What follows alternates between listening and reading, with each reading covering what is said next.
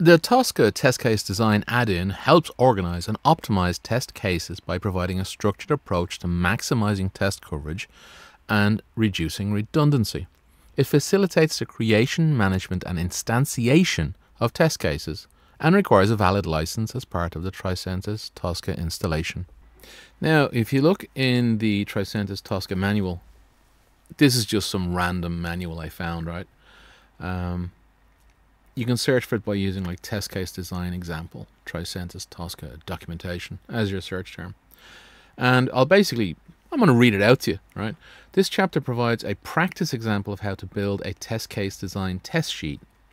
I just created one to help you create structured test cases for the different pricing models of mobile phone plans.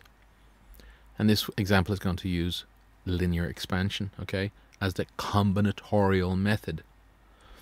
So suppose you have a mobile operator offers 4 base pricing models: mini, standard, flat, and prepaid. Well, suppose further that the charges are calculated with a tiered pricing scheme with per minute fees charged for the following monthly call durations. So these are like equivalence partitions, and this is where your boundary value analysis stuff would come in, where you could do like 99 minutes, 100 minutes, and 101 minutes. So this is the partition: 1 to 100 minutes, 101 minutes to 200 minutes, 201 to 500, and 501 to 1000 minutes for those people who can't keep their mouth shut and talk nonsense all day. And then 1000 minutes and more for, well, quite frankly, middle-aged women who've nothing to do. Now, suppose lastly that the charges for text messages are also calculated with a tiered pricing system with per message fees charged for the following number of monthly messages. And it's the usual: 1 to 100, 200, 500, 1000, and 1001 messages per month. If you want to organize and structure your tests, you create that test sheet in test case design with the attributes base, minutes, and messages. Okay? So we have subscribe, okay? Let's follow the example and call it mobile. Mobile. Subscribe. Like, share. Haha. Okay? And then we'll create, what we create in here? Create attribute, all right? And if we go back here, where is it? Create attributes, base, minutes, and messages. Okay? Well, we can actually take this stuff here, right? And we'll call this... Okay, so we've got the sheet. Then we create an attribute. We're going to call it base. And then we're going to create one called mini, right? Just create an instance called mini. That's create instances from values. Let's just do it the old-fashioned way. Mini.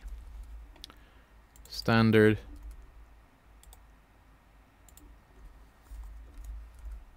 And flat rate. There is a way to do this by copying and pasting from the clipboard.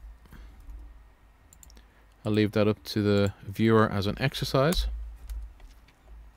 So now we have, similar to what's in the picture, apart from a request to subscribe, like, and share. We've got our instance, base instances, you see? Base instances, mini, standard, flat rate, prepaid. Okay? Now, let's go back to it.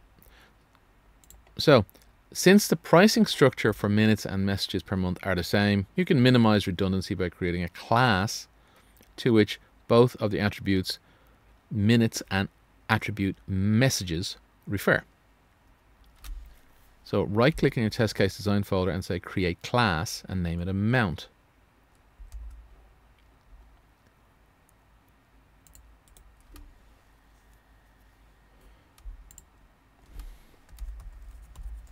Okay. Create the following instances for your class.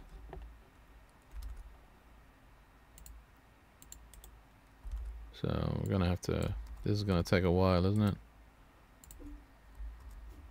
Like that. 0. 1 to 99 and 100. 1 to 99. 100. I'm not doing the rest of them. And drag and drop the class amount onto the test sheet mobile.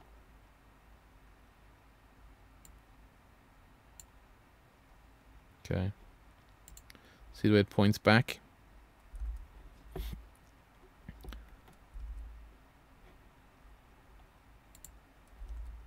So we have mobile, base. Okay.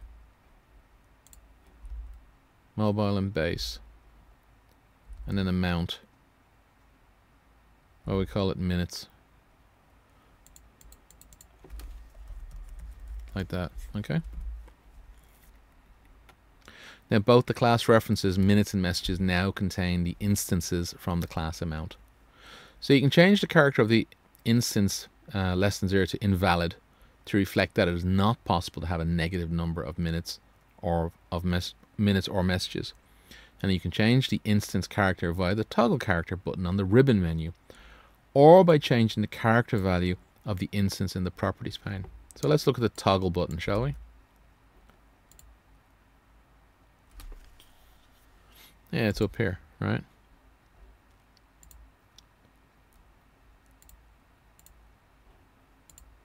Alright, there you go. Character invalid. Okay. And you can change the position of the instances of the 0, 100, 200, 500 to boundary values, since they represent the boundaries between the different pricing tiers. And you can change the instance position via the toggle position button in the ribbon menu, or by changing the position value instances in the properties pane. Okay, so what are we looking for? 0, 100. I got 100, okay. So what do we do? Toggle position, okay. On the right hand side here, change the boundary, okay. So go back and we click toggle position. Now it's an inner position, and now it's back to a boundary position, which is what we wanted, okay. So you can change the character of the instance standard within the attribute base to straight through. And this reflects that the standard plan is the most commonly sold plan and carries the largest risk in case of failure. So this is your steel thread through your application. Okay? This is the basic stuff that has to work. Do you understand that? I'm sure you do, right? Now you can change the instance character via the toggle character button on the ribbon menu, or by changing the character value instance in the properties pane. I didn't do it, but in the class amount, you can change the 1 to 99 to straight through. You can right click on the test sheet and then select generate instances linear expansion. Okay, and it'll generate test cases for you. So that's it, test case design in a nutshell. One of you in the Telegram channel asked me for a short video to go through how it hangs together. And that's it. Let me know if you want any more information.